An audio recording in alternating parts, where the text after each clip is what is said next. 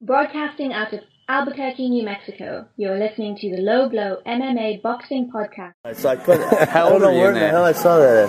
I was probably like, I don't know, 13, 14 maybe. It's crazy. How old in that one? I was probably like 16. Cause I got a little bit more tattoos in. You're getting tatted up when you were young? Yeah. Yeah. Let's see. Siju's little young. Oh my god, how old is he in that one? Same, probably 16.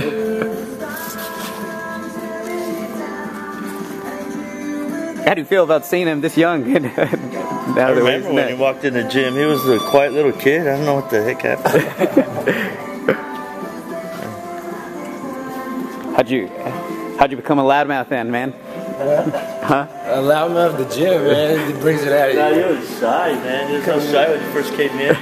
Man, you know, the gym, they talk so much crap all the time. You just better stick up or take it. I didn't want to take it too long. You know, and the only other black guy that we had in at the time was our coach. Yeah. We had a coach that actually Austin's first coach, I think, because there was, you know, the guy was black, but he was a great coach and a great guy. That, you know, he saw that Austin maybe a little intimidated, you know, because you know, I had to pick him up. Yeah, he was odd man out at that time, you know. And not that they treated him bad, just you know.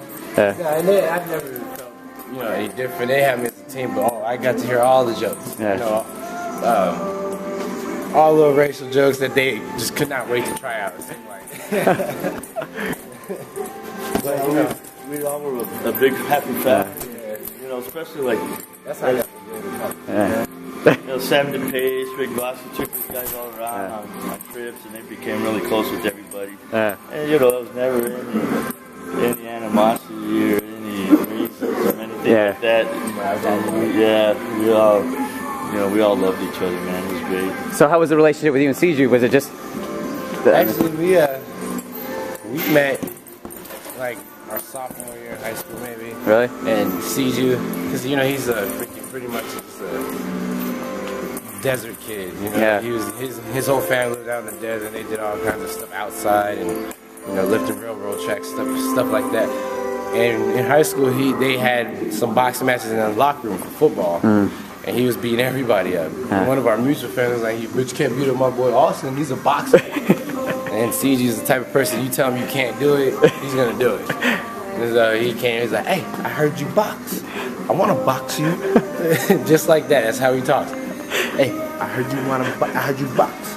I want to box you." I was like, "All right, well, we can box." So we ended up sparring. I beat the hell out of him. Because you know he was bigger. He was a football player. And he's like, "Dang. Boxing does that to you? It gives you that skills like that? I want to box." Came to the gym, you know, we've been best friends ever since. That's cool, man. So you guys